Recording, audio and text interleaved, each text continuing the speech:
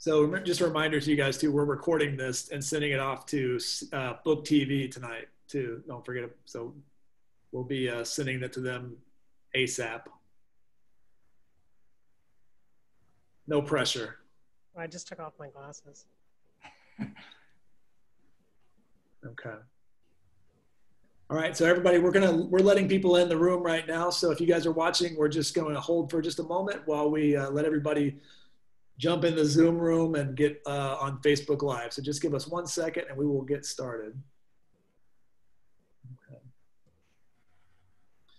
All right. Hey, everybody. This is Jeff Martin with Magic City Books and the Tulsa Literary Coalition. I'm so happy to welcome you to our weekly virtual event series that we've been doing for several months now, mostly on Mondays and Thursday evenings. And this is a really exciting, fun opportunity.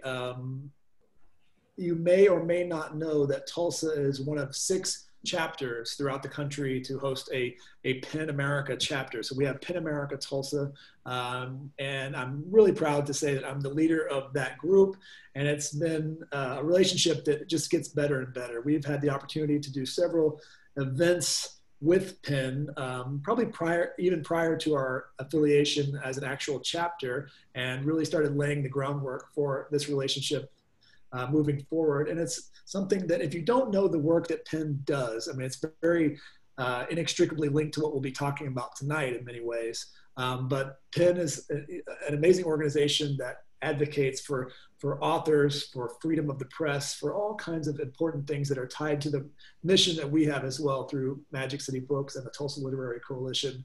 PEN is a membership-driven program and organization, and if you don't know their work, I would invite you to go to pen.org and see everything that they're doing, especially right now. There's so much going on with limitations to press freedoms. Every day something's happening that we wouldn't probably know about, at least I wouldn't know about, were it not for the work that's happening at PEN. So we have a special membership promo going tonight. So if you go to the website, pen.org, you can use the code PENFRIEND. That's all caps, PENFRIEND, and get 20% off your membership. So support PEN and the great work that I'm happy to say we as an organization do, and more to come on that. Tonight, we're going to be talking with the CEO of PEN America, Suzanne Nossel, who is, I'm happy to say, a friend and someone who I very much look up to as a leader in this world that I somewhat take part in. I've had the chance to talk to so many authors over these past months, but I'm always thrilled when someone else wants to take that opportunity away from me. And I actually get to watch and enjoy an event instead of having to run it. And my friend, Dr. John Schumann, is not only a longtime friend of Suzanne's, which they will probably get into how they know each other at the beginning. But John is also a board member of the Tulsa Literary Coalition and a huge advocate for the work that we do through TLC and through Magic City Books. And, you know, it's just a great all-around guy and an advocate for the arts and culture here in Tulsa. So John's going to take the reins. If you guys have questions, we invite you to put those into the Q&A here on Zoom, and we'll incorporate as many of those as we can. If you don't have this book yet, Dare to Speak, the book which we'll be talking about tonight, a book which I would say, by the way, does something that I love a book when it can do. It has something in it that pisses off everybody in the best possible way. If you think you're on one side of an issue, there's going to be something in here that will challenge what you believe and what you think you believe. And to me, that is a really powerful thing to do, to kind of make us question what we think of as freedom and what we believe in as kind of the tenets at the core of all of us. So if you haven't had a chance to get the book, we'll be posting links to buy the book through Magic City directly. And we'll do that several times through the talk tonight, so you'll have an opportunity to do that. So I want to say a big, big welcome and thank you to Suzanne Nossel and Dr. John Schumann. Thanks, Jeff. Thanks, welcome, Suzanne. Thanks for having me. It's fun to be in Tulsa, even though I'm not in Tulsa. I wish I were. We wish you were here. We definitely wish you were here. And at some point when the pandemic recedes, we definitely want to get you here. Well, yeah, I really like the book. It really made me think, and congratulations, because it's very, I was so impressed with the thoroughness. I mean, it reads, I'm not in any way a lawyer or legal scholar, which you are. I mean, in some ways, the second half of the book reads, you cite many famous Supreme Court cases. But I thought where we could start, because I lead a college campus, that was one area that you focus on a little bit in the book, is college campuses and freedom of speech and call out culture. And I could just start by saying you taught me something, which I sort of knew, but I didn't realize there was this term call in. And so I guess, could you just differentiate between call out culture and what you hope people do with call in? Yeah, sure. I mean, we've done a lot of work on campuses at Penn America over the last 4 or 5 years and really become somewhat alarmed by the witnessing that a rising generation seems to be increasingly skeptical about free speech. And I can understand why. I mean, for them, they tend to hear free speech principles invoked in relation to speech that is hateful or menacing or derogatory in some way. And, you know, the professor or the other student says, well, that's, you know, it's free speech, and the university protects it because it's free speech. But if you hear free speech invoked only in that context, you can see why someone might become dubious of the idea of free speech. And that's actually one of the reasons I wrote the book, was out of this concern that we're at risk of losing a rising generation when it comes to believing in the principle of free speech, which, you know, I grew up seeing as a bedrock of the US Constitution and our culture and sort of what makes this society great. And so I think it's extremely important that we find ways to reach this rising generation. And, you know, when it comes to call outs and call ins, you know, I would say, just to ground it a little bit in, you know, my interpretation of a lot of the controversies that go on campus is that there is a tension between the drive that students and many faculty have to render the campus a more equal, inclusive, and just place, and to eradicate the legacies of discrimination and exclusion that are so stubborn in this country and that we're now reckoning with at a new level amid the protests of the last few months. But sometimes that effort, as noble as it is, can kind of veer across the double yellow line into a degree of censoriousness when it comes to seem that the best thing to do to foster a sense of belonging among students from marginalized groups or to combat bigotry would be to ban or punish speech. And you can understand why that idea comes up. In my analysis of sort of calling out and calling in, really has to do with how you respond to speech that you find offensive. So if a professor, you know, this is a common scenario that a professor will verbalize the N-word in class. This is happening twice in this calendar year at the University of Oklahoma. Yeah, I mean, it's sort of happening all over the country. So and you know, they may be quoting James Baldwin, they may be quoting Mark Twain, they may be teaching a law school class about the doctrine of fighting words and trying to give an example that's going to rile people up a little bit. But what we find is increasingly sort of students have a very strong reaction to this, and they think it's objectionable no matter what. It doesn't matter that the purpose was pedagogical or that the professor didn't mean any offense. And so the question in a situation like that, it doesn't have to be the N-word, is, you know, what do you do? And a call out is to publicly shame the person. You know, it can be through a petition, it can be through social media, it can be face-to-face confrontation, but it's something that's visible to everyone. A call-in is a different approach. It's behind the scenes. You're approaching someone privately. Your goal is to tell them, look, you've offended me, or you've offended other people, or, you know, you may not realize how your words came across, but not to shame. And it really depends on the circumstance, whether you think you can get through to the person. Was this intentional or unintentional? Were people hurt by the words, and do they need to hear your allyship and that public demonstration of support? So I sort of outline, here are the criteria you can use to determine which of these approaches makes more sense depending on the circumstances. And you mentioned apologies, and actually you have a pretty nice short chapter on that includes apologies. So what are the components of a good apology or true apology? Because I think our culture and our news media are replete. Our politicians, for example, are what feel like insincere apologies. Yeah, no, it's true. And I think, one of the results of that is that there's very little space for apology and forgiveness in some of these free speech battles. To me, a convincing apology is one that really accepts blame for what you did. You're not apologizing just because someone else was hurt or bothered, but rather because you acknowledge that you did something wrong. It has to be encompassing. It can't be parsimonious, where you're kind of clearly delineating and drawing sharp lines around what you accept blame for and what you don't. It needs to be more encompassing. It has to be sort of searching, in the sense that you're willing to acknowledge that what you said, even if you didn't intend it to be racist, look, maybe it does reflect your upbringing or background or certain blind spots that you had.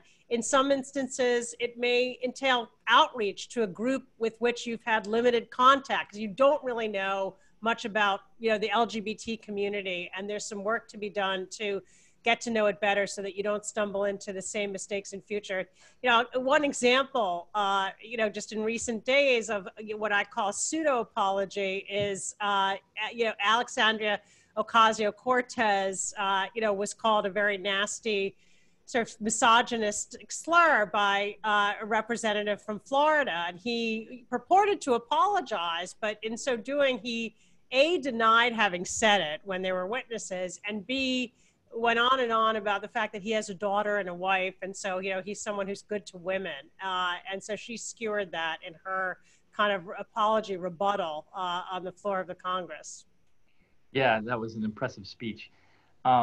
Let's broaden from campus culture and talk more about the broader culture. And when we talk about call out, there's this idea of cancel culture, where people, we have these tools now, social media, Twitter in particular, but others, Facebook, where somebody does say something offensive, or somebody unintentionally says something that does offend people.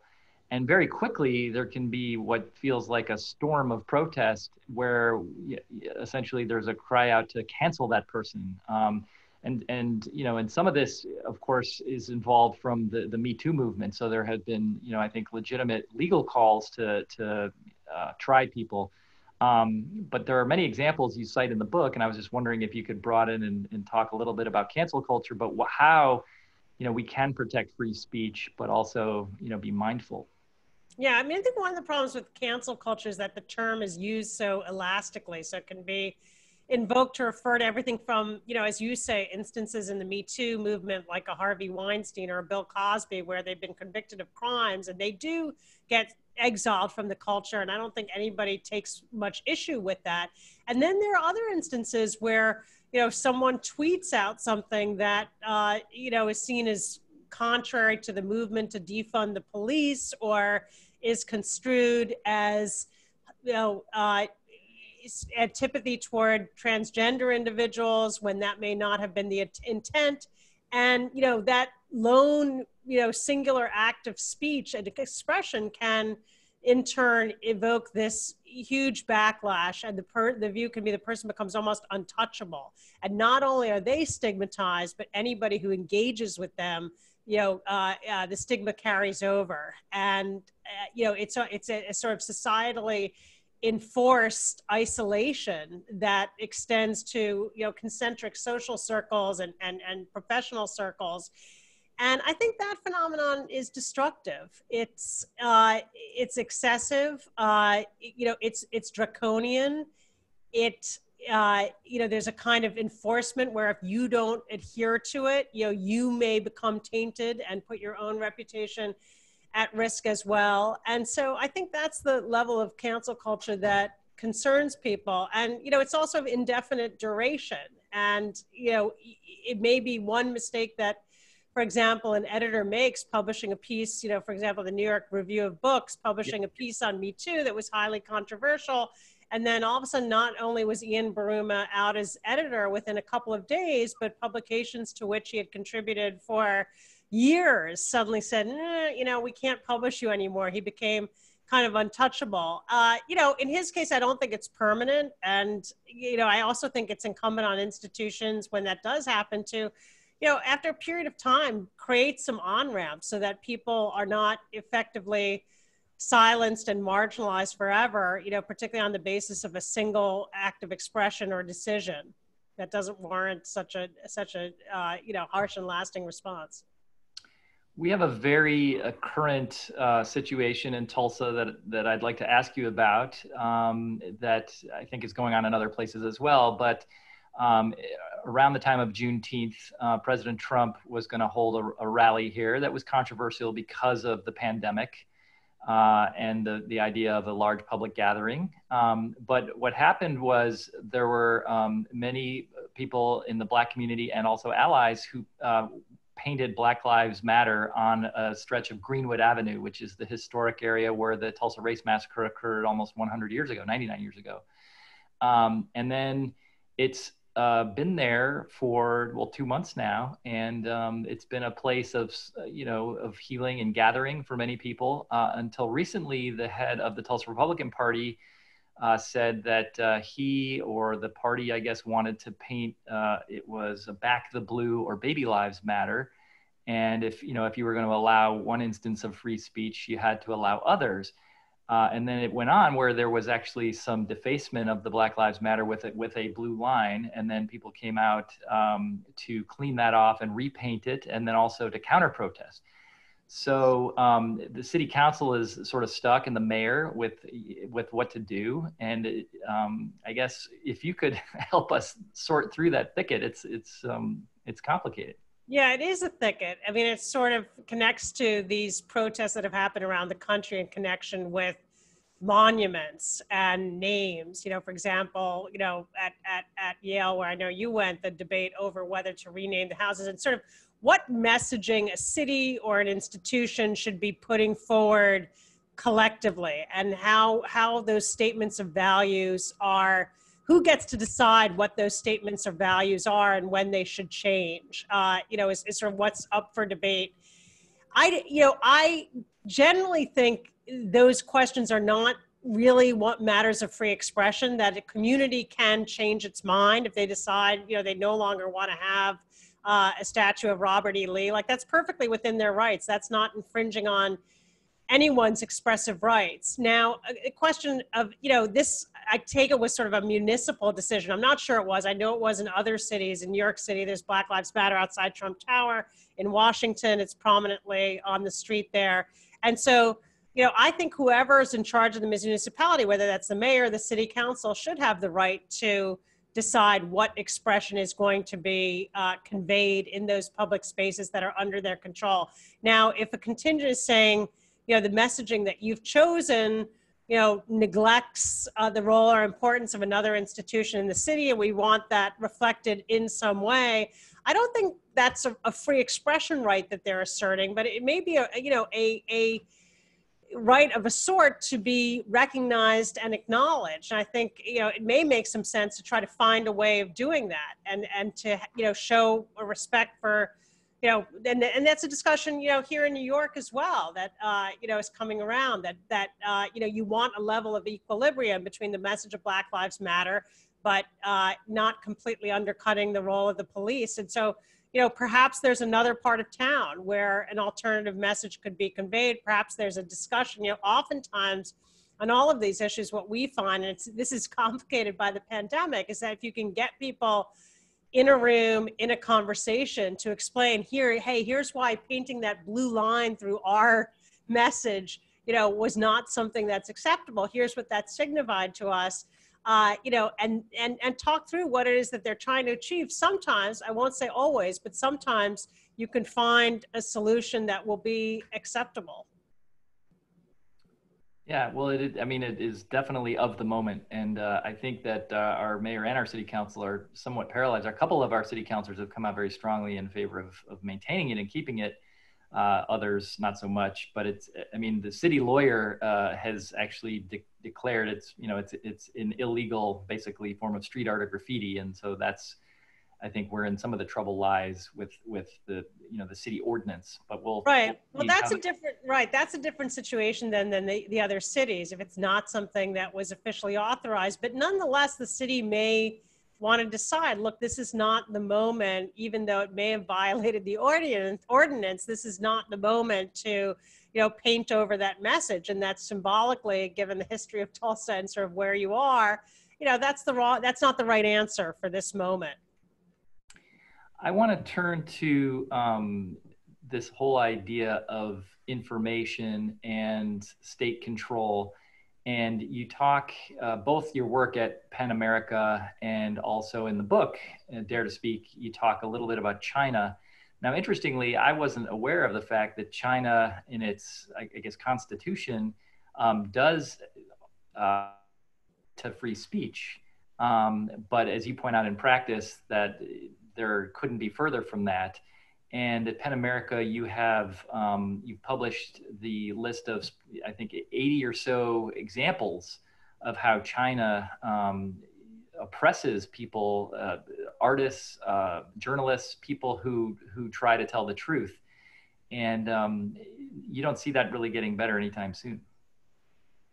No, it's getting much worse. I mean, this morning I was woken up by a message. I mean, last night in Hong Kong, they arrested a major media tycoon who's a known pro-democracy advocate, Jimmy Lai. And so that was, as part of this crackdown that's happening in Hong Kong with the inaction of the new national security law that, once democratic, very open. I don't know how many people in the audience have been to Hong Kong, but if you go there, if you went there at least, a few years ago, it feels like a very open place. It's got wonderful universities, human rights lawyers, a vibrant media scene, lots of journalists, and it's historically been the place where all the Western media organizations and newspapers would have their staff headquartered because it was so much freer than in China. And, Beijing right now is just clamping down in a very harsh way and has enacted this new law, and they're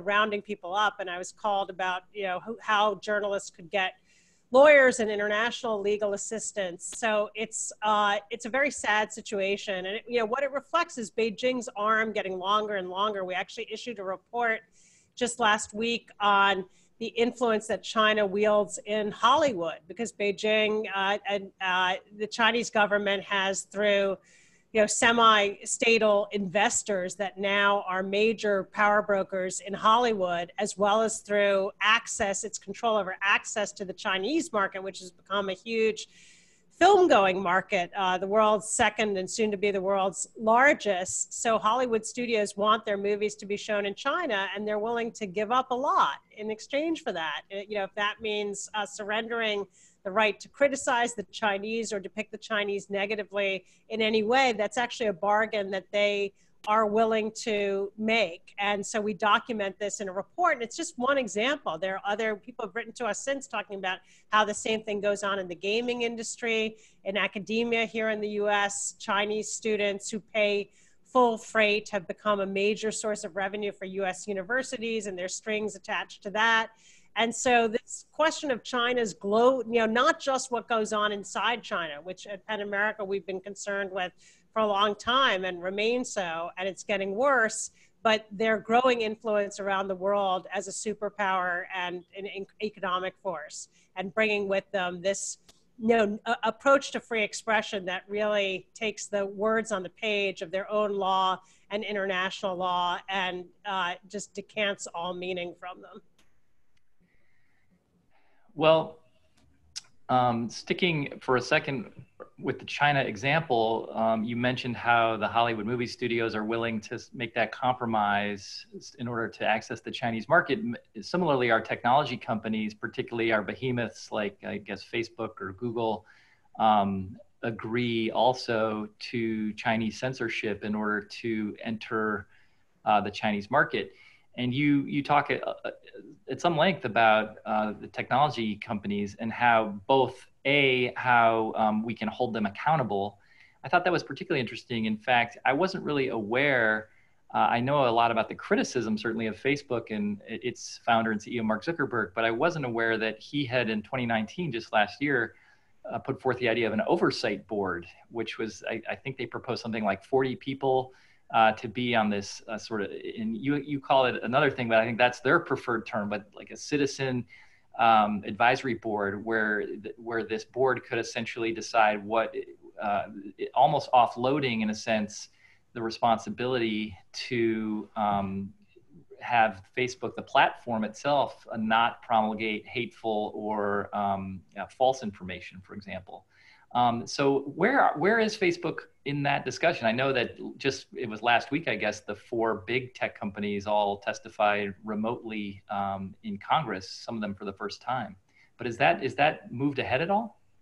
Yeah, I mean, just one small thing is those major US tech companies are not in China in any meaningful way because of the constraints that were on them when they tried to be in, and in particular the Chinese government's, the power that it holds to requisition any user data that it may choose. So if you post, and this happened, 10 or 12 years ago when the companies were in China in the early days, a dissident would post something, there was a case with Yahoo, and they requisitioned his personal data from Yahoo. Yahoo had to turn it over because that was a condition of their ability to operate within China, and the person was sent to jail. And so they were not able to figure out a way around that. And they have exited China for now. They sort of make tentative forays they all want to get back in because it's such a huge market, but they haven't been able to work out how. We've done a lot of work at PEN America just underscoring that there really is no way to have even a shred of credibility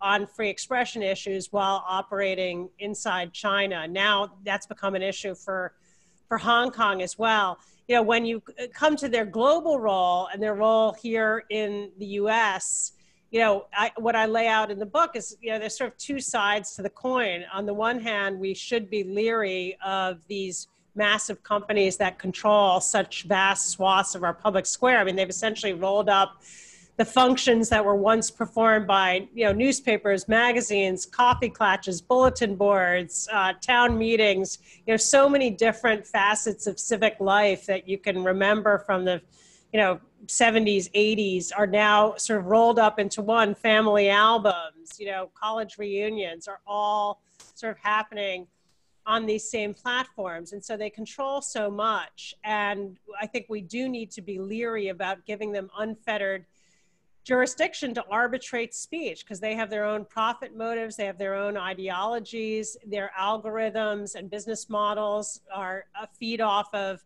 this kind of incendiary content that can be very explosive and can elevate the most provocative, outlandish, whether it's conspiracy theories or other kinds of extremist content that really are privileged sort of technically and algorithmically within the platform. So, there's a lot about those platforms that we really can't trust and need to be very, keep a very sharp eye on. At the same time, I do think we need to hold them accountable and ask them to do more in terms of addressing the ways in which online content is so manifestly harmful. And, you can just go down the list, cyberbullying, online harassment, disinformation, in the context of COVID, disinformation in the context of our politics, which is undercutting our democracy, suppressing the vote, casting a pall on mail-in ballots, all sorts of things. So we do need them to play a stronger role. I think they will play a stronger role in moderating and mediating content. They're under pressure to do so from consumers, from their advertisers, from regulators, now on both sides of the aisle. And what I argue in the book is that, with that, we need to create a kind of fail-safe and a corrective so that as inevitably there are more false positives and there's more content that gets taken down from the platforms, that people who believe that their free speech rights have been impinged upon have a ready recourse and can actually get a human being on the line to make their case and get their content reinstated if that's appropriate. That doesn't exist today. There's almost no customer service. Now, you asked about the Content Oversight Board. It won't play that role. What it will do is look at the most difficult kind of borderline questions, like a video of Nancy Pelosi that's slowed down so it makes it seem as if her speech is slurred. Should that be taken off Facebook or not? And what they want is in those tough kind of line drawing situations to have recourse to an independent body so that they are not forced to render all those decisions themselves as Facebook, and they have a measure of deniability and objectivity that comes into the process, which I think is, has the potential to be positive. They haven't started, this board has been assembled in part, but hasn't started its work yet. I think the most important aspect of it may be that it will have a kind of jurisprudence, while they'll render public decisions that you and I and others will be able to look at and analyze and be able to anticipate what's going to happen next with a given area of content. One of the biggest problems with the platforms is the total lack of transparency and not having any insight about how these decisions are made, how much content is being taken down, and what kinds of content. And so this is one small step in the direction of greater visibility on the part of the public and researchers who really need to much better understand this. So you mentioned coronavirus and misinformation, and I'm assuming you finished the manuscript for this before the pandemic? I mean, because of the long time that it takes the book to come out. Yeah. But you wrote an article title that was given the title, "Truth Has Become a Coronavirus Casualty," I think I think that was in March, in Foreign Policy. And I guess I'm wondering what your thoughts are about, because I mean, we've had a difficult time communicating, public health officials and experts, in trying to convey messages around health and safety, because there is so much misinformation and outright hoaxes about various cures and vaccines and things. And in fact, misinformation about the disease itself. Now, part of that is because it's a science that's going on in real time, and we're learning so much as we go along here. But I guess what would you like to see in a robust democracy with a First Amendment, where, I don't want to put words in your mouth, but I'm guessing you would assume that we would all sort of, fight for truth, and just essentially quash some of these falsehoods that are so easily promulgated. Yeah, look, I think there's a couple interesting things going on. I mean, one thing I find alarming is that I think the president has played a big role in this, although he's not alone, and it's also our media environment and our social media environment. But there has been a really glaring erosion in the trust we hold in institutions. And I think that's part of the reason why there's been so much confusion over what the best advice is on how to control the pandemic. Here in New York, the pandemic is under very good control at the moment, and yet people just don't trust that the doctors and public officials who are saying our schools can open actually know what they're talking about. They believe, we're in grave danger nonetheless. And I think that's a reflection of just this sowing of distrust in institutions, and the president, through his consistent undercutting of public health authorities and those leaders like Dr. Fauci, you can sort of feel the pain in their grimace as they stand next to the president and he says something outlandish, and they know that if they call him out,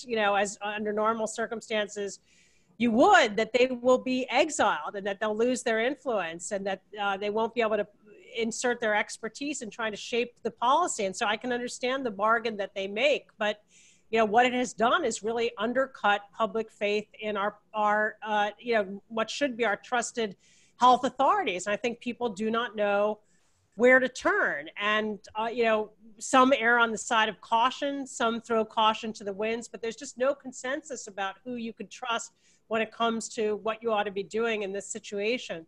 Where we have had more of a kind of, I would say, a qualified success is actually online, where the platforms have been very aggressive in taking down COVID-related misinformation, quackery, and conspiracy theories, and they've relied heavily on algorithms to do it, in part because their human content moderators can't sort of come into the call center during this period. And they've also elevated credible information. If you search for COVID on Facebook or on Google, you'll see CDC and WHO information coming up to the top of your feed. And so it's actually demonstrated that they have a greater ability to control content on their platforms than many people previously believed. And so I think it's been very positive. There are difficult line drawing questions. They've adopted a new standard, which is that they will remove content that is associated with the potential for imminent harm. So if it's somebody promulgating a false cure, the president talking about hydrochloroquine, or saying on Fox News the other day that children are immune from the virus, and you can kind of draw a direct link between how that information might cause harm, the platforms now will take it down. I think where it may go too far is, what if there's a doctor who's had a certain experience in their practice and they've witnessed a particular type of treatment working and they want to discuss that or get feedback? Is that something that should be banned from Facebook because, it hasn't been verified by the WHO or the CDC at this point? I think a lot of us would think, well, there should be a space to discuss that and to share information. And, that what you hear on Facebook isn't entirely definitive. So I think there's some difficult line drawing questions. And this is where, again, I think what's missing from the picture is sort of this recourse for people who believe their content has unjustifiably been taken down, because certainly they're taking down reams of COVID-related misinformation. By and large, a very good thing, but we ought to have a fail-safe to ensure that it doesn't go too far. So one of the main themes that runs through the book is really the First Amendment. And I'm curious because you are a trained lawyer, and prior to your work with PEN America, would you have considered yourself an expert in the First Amendment? I mean, there are many legal scholars who I know make entire careers as their so-called First Amendment scholars. And until I read the book, I never really thought of you that way, but you certainly do an excellent job in marshaling all of the case law. I'm not a First Amendment scholar. And, one of the points I make in the book also is that there's so much in terms of what we're grappling with and much of what we've talked about tonight, whether it's call-ins or call-outs, or safe spaces on campus, or these debates over online content. So many of our free speech battles today actually barely implicate the First Amendment. I mean, most Americans, when you hear about free speech, you kind of almost reflexively say First Amendment, because that's how we were all, trained in elementary school. And the First Amendment and its prohibition on government, most kinds of government encroachments on free speech, is very important, but it doesn't solve any of these issues, many of these issues that we're grappling with today, which is one of the reasons in the book that I sort of argue that we as citizens and institutional leaders actually need to take up the mantle of defending free speech, because we can't rely on the courts and the lawyers in cases where government intervention in speech is not the problem. The problem is something else. It's the nature of social media, or it's the censoriousness of the mob, or excessive wokeness in the classroom, and the chilling effect that can have. So I think that's important. That's an important sort of amendment to how we understand, or evolution, how we understand our free speech rights and what it's going to take to uphold them, is that it's not enough to simply rely on the First Amendment.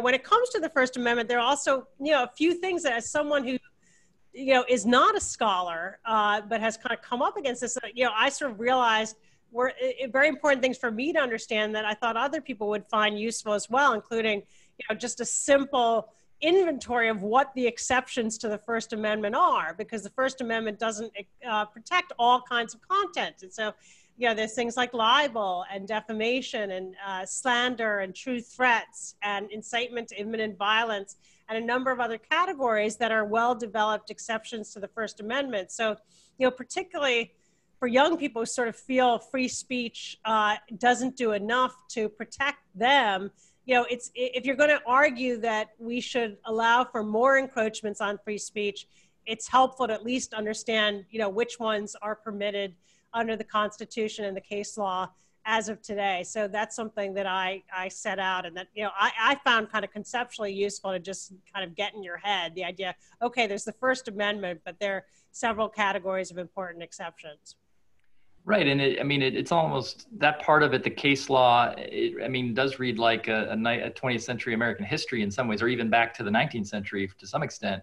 And it is really interesting, and those exceptions, those sort of well-articulated exceptions like incitement or imminent threat. To me, having no legal background, it was actually really interesting to learn the case law. I was wondering too, you very early in your career, actually wrote another book called Presumed Equal, which I wanted to spend a minute on because I thought it was so interesting. And you and a colleague, I think if I understood correctly, you queried many female attorneys about what their experiences were at their major law firms. And I was wondering if you could just share about that experience. Yeah, sure. I mean, thanks for asking about it. It's sort of ancient history at this point, but we did it when we were in law school, and it was, it's embarrassing to admit, but this is like basically before the internet and before email. So we did a mailed in survey of women at large law firms, and we asked them about sexism and discrimination and stereotyping and work and family issues and opportunities for advancement. And our notion was basically that we would rate and rank these firms and kind of shame the ones that did the worst into taking a look at these issues and making change and doing better for their women employees. And actually it was quite effective. It was a great project. It was very simple. And we later ended up publishing it as a book, and we rated and ranked these firms, and the ones that did poorly were very upset about it, and they started kind of scrambling and creating task forces. And that's what we hope for. But I'd say the lesson of it, though, was what really needed to happen was the Harvard Women's Law Association, which is what we were part of when we started it, needed to commit to and be funded to do that project, like say every 2 or 3 years. Like if that had happened, I think that really would have driven a lot of change. It wasn't enough. We actually ended up doing it twice, but that was not enough. So the Harvard Women's Law Association never carried it on forward after your work? They did it like one more time, like maybe 15 years later. We found out they were doing it again. We were delighted, but it's students. So it's like a club like that is animated by whoever is there in the moment and how much energy they have and what their priorities are. So it's not something that you can kind of dictate into perpetuity. But there's a whole franchise idea right there, like the U.S. News and World Report top law firms for women every year, or the Harvard seal of approval on law firms for women. You have had a fascinating career. Most recently, of course, your career as the CEO at PEN America, but you have a lot of government experience as well. And I was wondering if you could share with our audience, you worked at the United Nations, and actually you do tell a little bit about it in the book, and including this amazing thing that you did that I still to this day cannot understand, but you talk about in this word that I had never heard before. When you think about the word arrears, the United States was constantly in arrears to paying our United Nations dues. And so one of your jobs became rectifying the arrearage at the United Nations. Could you tell us about that experience, what that was like? Sure. And who worked with? Yeah. This was during the very end of the Clinton administration. And the U.S. had like $1.5 billion in arrears to the UN that had been accumulated over the years through various congressional withholdings, and basically a refusal to pay certain dues that we owed and a refusal to appropriate the monies necessary. And so this big bill had built up, and every UN meeting that we went into, they would sort of chide us to pay your dues on time, in full, and without conditions, before we could open up our mouths and talk about Iraq or Israel, Palestine, or any other issue. And it was really embarrassing. We were also in the longest period of sustained prosperity in US history. So we had kind of no excuse for this. And so we had a law that had been passed that basically said we could pay back the bulk of our arrears, but only if we could get the UN membership to agree to rewrite its system of assessments, basically so that we would pay less of the a lesser share of the UN's budget going forward.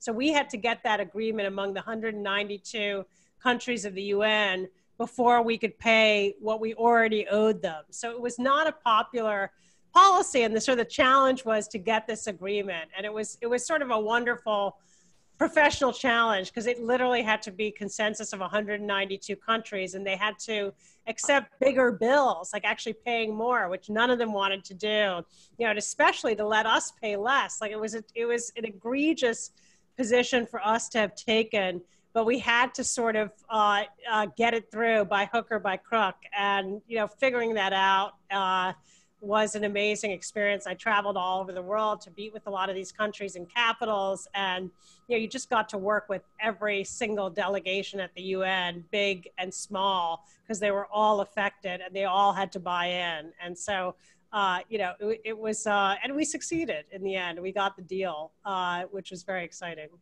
Yeah, I mean, that's just amazing because you can't even get, oftentimes three or four countries to agree on something, and you've got 192. I mean, I still think that should go down in the annals of, world history is an People amazing still accomplishment. call me, like I still get calls, like when the US is thinking about like this arrears scale of assessment is up for renegotiation. I still get calls of people wanting to know like how this was done. So there's some institutional memory, I guess, about it. Wow, that's very impressive. Well, let's come back to Dare to Speak, your current book that we're talking about. I guess I'm wondering if you wouldn't mind, if you get asked this in, soundbite interviews. This is a more expansive interview, but you have, what's nice about the book, and as a nice edited feature, is that in and sort of at the end of each chapter, you have really good bullet point summaries of your kind of advice or even an outline. And then the outline is fleshed out nicely in the chapter. But I was wondering if you could just give our audience here some of the general principles that you recommend for, daring to speak essentially. And essentially, I mean, if I had to summarize it, I'd say that really it's important that you be open-minded, but put yourself in the position of the listener and be sympathetic and empathetic. But that's, of course, way too simplistic a summary. What are some of the sort of bullet point principles that I guess you probably get asked about at every one of these interviews? Yeah, sure. I mean, and I think you put your nail on the head, the nail on the head with the idea that, particularly living in our increasingly diverse society, that a big part of my argument is that you have to be cognizant of who is in your audience and what their sensitivities and pressure points are. And this is not the 1950s where you're writing for a newspaper that has a readership that consists of the 20,000 people in your town, the demographics of whom resemble precisely your own. Like, that's not how our ecosystem works anymore, whether you're in a classroom or you're writing on social media or you're publishing something in a magazine. It's going to a much more diverse audience of people with all kinds of backgrounds, interests, orientations, and ideologies. And so you have to think through as you write, particularly, most of us are not intentionally trying to offend people. And, it's not good enough to simply not have that intent, but you actually need to go out and understand something about this audience and what their, what the composition is, what their hot buttons are, how old they are, what terminology they may use, to refer to certain things. And, I refer to it in one section as being your own editor. I mean, if you think about the role that editors have historically played in, carefully going over your work and asking questions and pointing out where things may be subject to misinterpretation, it's like we all have to internalize that function for ourselves. And, when we're speaking, take that extra level of care. And I say particularly, I have a chapter on what I call the duty of care, which, in my mind, escalates the larger the platform that you have. I mean, you're a university president. So, what you say around your dinner table may be one thing, but what you say behind the podium when you're speaking to your students or you're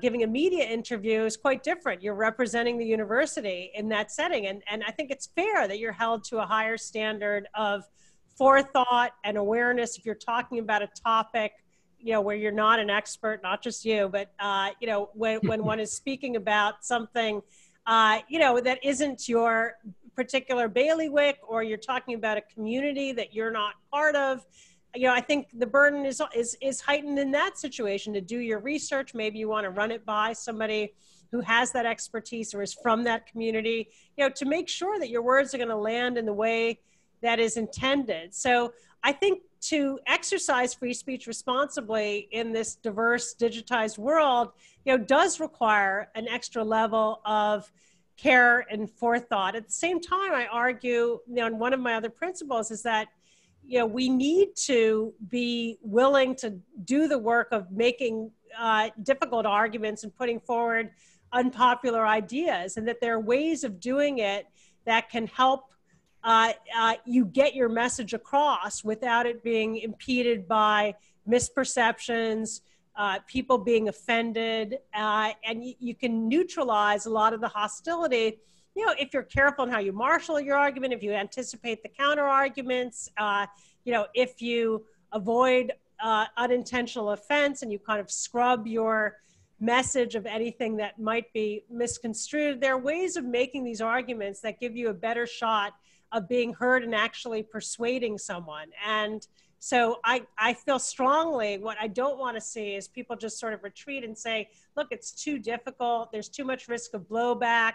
Nobody's going to appreciate my weighing in on, whether the topic is abortion or police reform or Israel-Palestine or, even electoral politics. There's so many topics right now where, it's quite understandable that people just, sort of turn the other way because the risk of getting into a fraught interaction seems so high. And so I think it's important both that we support one another to make difficult arguments and that we are willing ourselves to, the book is called Dare to Speak, but to, voice our viewpoints even when we know they may be controversial.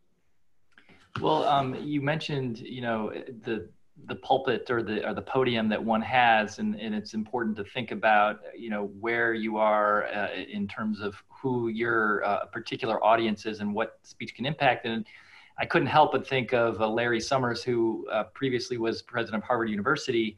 And probably most of our audience is familiar with this story, but if you could just share what he said and why it was important, people were calling for him to resign from the position, which ultimately he did. Yeah, I mean, he was at an academic conference and he basically called into question whether women have the same natural aptitude as men when it comes to math and science, and suggested that, gave credence to some research that indicates that they may not. And, that I believe firmly that type of research and conversation should not be off limits. I mean, if there's data that shows that, I don't think the best answer is to bury it and insist that it never be surfaced or talked about again. I think it should be looked at and people should be able to debate it and perhaps contradict it. And, it's hard for me to believe that it's really that conclusive or persuasive. But the problem in his case is that he spoke as the president of Harvard University and carried all the authority and weight of that position. And so how could women in the university thereafter not wonder whether he thought they had the equivalent talents and aptitudes of their male counterparts? And so, his ability to run that institution as an institution offering equal opportunity to women on the faculty and in the student body, I think was pretty fundamentally called into question. And so when you have an institutional leader who, through something they say undercuts confidence that they can lead the university, embodying the values that institution stands for and treating people equally,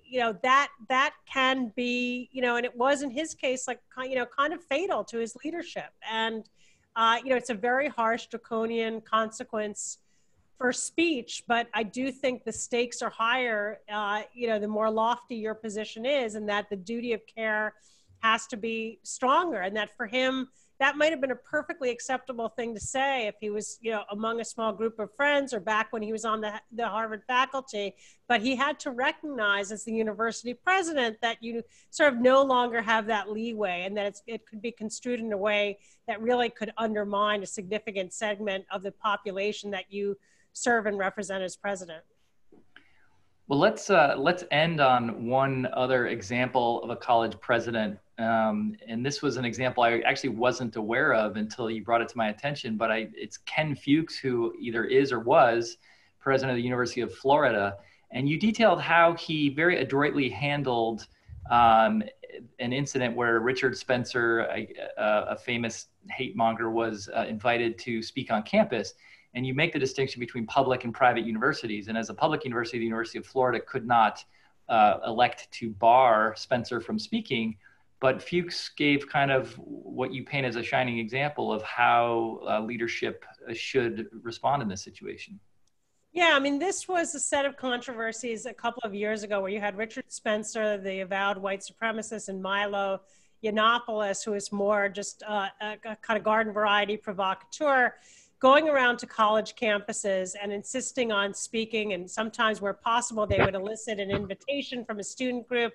Sometimes they would just book an auditorium where they could. And their purpose really was to be shut down. What they wanted more than anything else, and this happened to Milo Yiannopoulos at Berkeley, was for the university to call it off and insist that they couldn't speak so that they could then become a great champion of free speech and sue the university and grandstand and rally their followers to protest this outrage. And this is part of what gave free speech sort of a bad name on many campuses over a period of time. And what we advocated as PEN America, and what I think Fuchs did well, was to avoid falling into that trap and not give the Spencers and the Yiannopoulos of the world the gratification of being shut down, but instead say, all right, fine, you come speak on campus. Let me make clear that the fact that you're coming here, in no respect constitutes an endorsement or ratification of you or your message. And when Spencer tried to characterize it that way, Fuchs shut him down. And then he did his own campaign. It was Gators, not haters. To reject the message, both uphold Spencer's right to speak, but be crystal clear that the administration and the institution condemned his message. And so, there are two things that the university leadership in these situations has to be able to do at one time. It's like walking and chewing gum. They have to both uphold First Amendment rights and reinforce the values of the institution. And I think he did that well. Well, Suzanne, this has been great, and the book is absolutely fascinating. It's compelling, and I think comes at a very timely moment in our nation's history. And there it is, right behind you. Yes, Dare to Speak. You can hold it up also. Please buy it from Magic City Books. Yeah, and apparently in the chat, there are several links you can go to if you want to order the book from Magic City, which is an independent nonprofit bookstore. And you can also get the discounted membership in PEN America. And Friends, yes. Yes, Friends of PEN America, thank you. And listen, congratulations on your book, and thank you so much for joining us. And please stay safe with you and your family during the pandemic. And I know that you have you have an extensive virtual book tour, and so we were delighted that you made this virtual stop here in Tulsa, and we hope to see you when circumstances allow. Likewise. Thank you so much for doing this, John. It was great to see you. I feel like I visited your house and, made a little foray into your city and your life. And thank you so much, Jeff and Magic City and everybody. It's a wonderful store, and we're so proud to have a chapter of PEN America in Tulsa. Yeah. So please join it. Thank you. Thanks very much. Thanks, everyone. Have a good night.